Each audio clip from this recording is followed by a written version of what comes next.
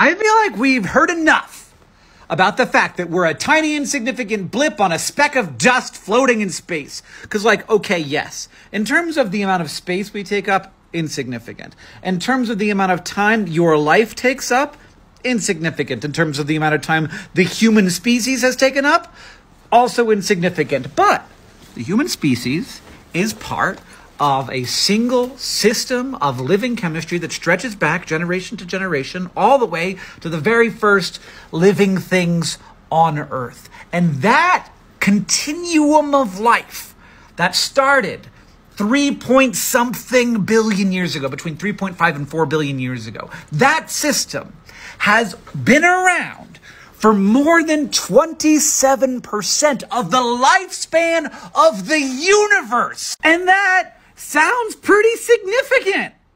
No one ever talks about that part.